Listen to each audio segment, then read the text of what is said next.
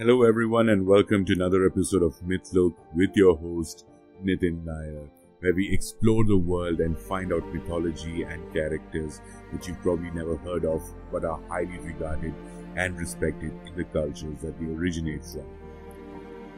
There are some mythologies around the world that are extremely popular, which includes Egyptian mythology, Indian mythology, Southeast Asian mythology and South American mythology, which have really captured the imagination of the world through countless retellings, adaptations, research, more so because of the stuff that they have left behind in the form of pyramids or structures or written texts. But then there are other mythologies as well who have a very significant importance in the cultures of the people but have slowly been forgotten or have been phased out over the years. Now, one such mythology that is facing this kind of disregard or is not getting that kind of importance that it really needs is European mythology. Although there are characters and creatures from these mythologies who have actually taken the forefront to really building up a certain kind of interest. For example, in the Game of Thrones series, you have the dragons that completely ignited the whole craze for mythical creatures in Europe. Although dragons are not confined to European mythology and have a very important role to play in Chinese, Japanese, and some other Southeast Asian mythologies, the whole concept of having a dragon as a mythical creature and also different TV shows that actually come up promoting various cultures have become a very important part of keeping those mythologies alive.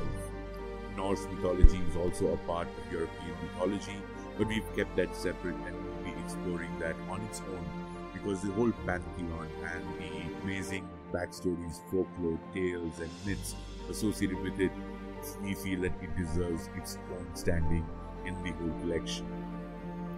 Now, one of the more prominent mythologies in European mythology is the Celtic mythology. Celtic mythicism has been popular throughout the ages because of the concept of knights, which extended beyond mythology, and there have been actual facts or actual people who have been associated with these myths. So there is the whole element of believing that they are not myths but they are more real in nature, which is common across all mythologies and all active cultures who practice their mythology, especially stuff like Indian mythology, where the Hindus believe that it's not mythology, it's actual recordings of history and all the characters are real and they are actually God, which is similar once again to the Celtic mythology, who believe that characters such as King Arthur, Knights of the Round Table, Knights of the Templar, adventures that they have undertaken over the years also tend to be real. So we keep in mind those sensitivities and we do not claim that any of those things are not real, nor do we claim that any of these mythologies are real either.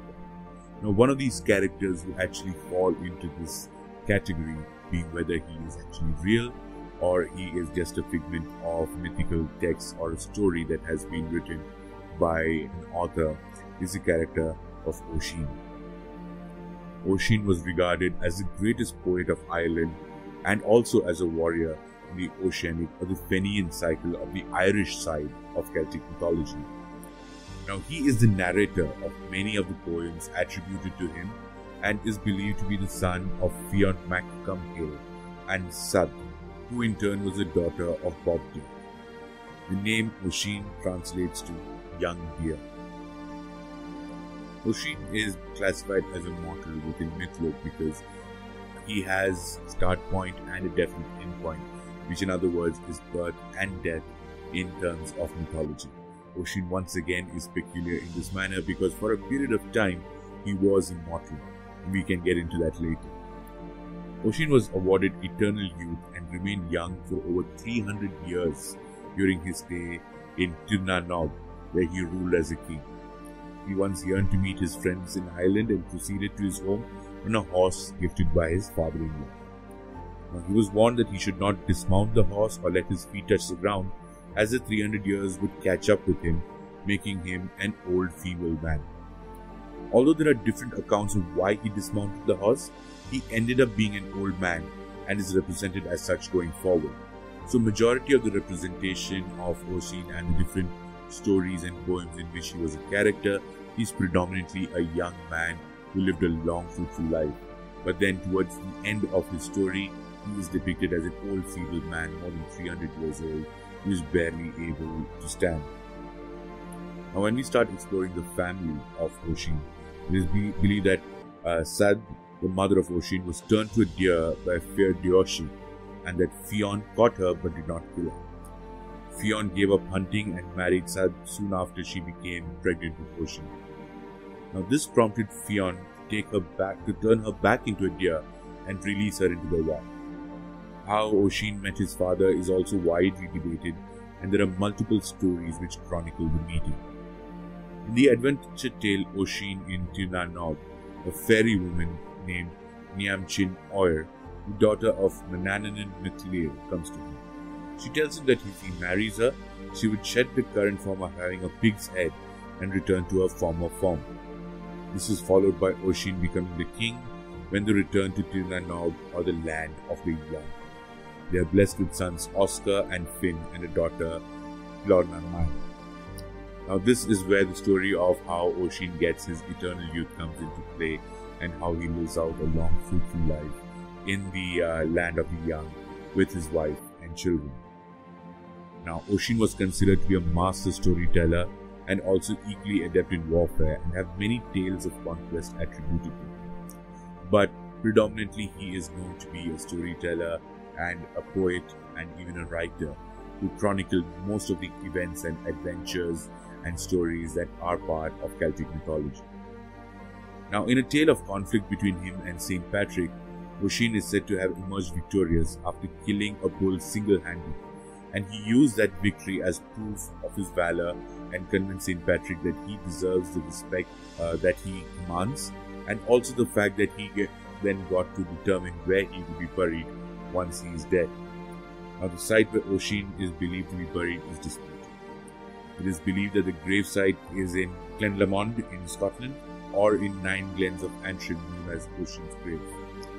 The megalithic Fort Kane is located on a hillside in Lubitawish near the Glennon River outside the village of Cushendale, and is believed to be the ancient burial place of Oisin. Now, here is another classic character that we can see resemblance across various other mythologies of a master storyteller, and one who actually is eternally young and also has a lot of importance attached to him, because he's the one who's actually retelling the stories of the time. So if you look at Indian mythology, there is the character of Narada who goes around. He's eternally young, and he's also the person who actually passes on the stories to the various sages who then document them. So as you can see, even Celtic mythology in its limited form is really interesting, and the stories that come that relate to eternal youth, characters who are much more than what they seem to be, and stories of mortals who actually go beyond being a regular human being are very much common. We will continue to explore a lot more of Celtic mythology and bring you the stories and characters that you've probably never heard of. Thank you very much for tuning in, and this is your host Nitin Nair, reminding you once again that Mythlok is the home of mythology.